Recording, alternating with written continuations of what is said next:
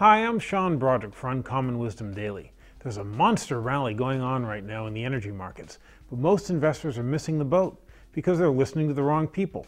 Energy bears are making three main arguments, but they're all wrong. The first argument I hear from the energy bears is that the economy isn't strong enough to sustain these prices.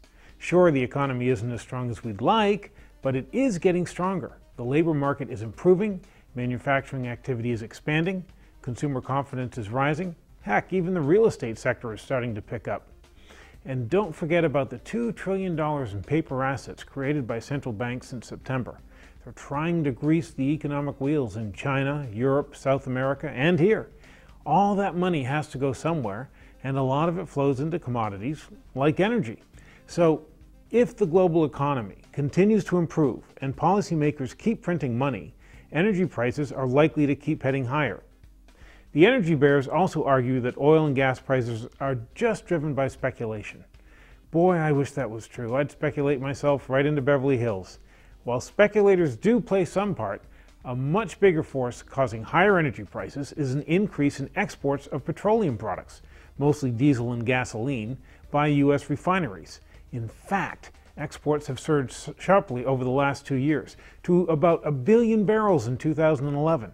So now, we have to bid against people in Mexico and China for every gallon, and that competition is just going to get more and more fierce in the future. You may also have heard so-called experts say that OPEC can just pump more oil and drive prices lower. But the fact is, OPEC's buffer against supply disruptions has dropped to its lowest level since 2008, when crude prices made their record run to $147 a barrel. Once again, a drop in OPEC's spare capacity equals higher prices. And I think that if this trend continues, crude could challenge those 2008 highs.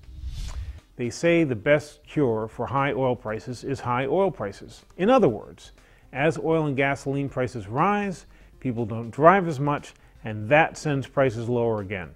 But I think this may be overstating things.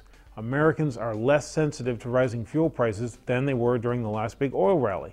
Thanks to cash for clunkers and shifting driving habits, they use 8.2% less gasoline than they did just a year ago.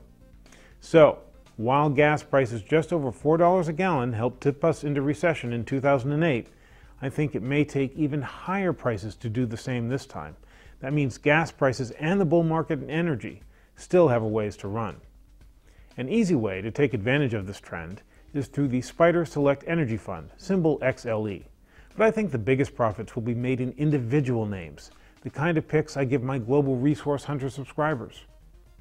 Remember, before making any investments, be sure to do your due diligence and pick your exit point before you buy. I'm Sean Brodrick for Uncommon Wisdom Daily. Thanks for watching.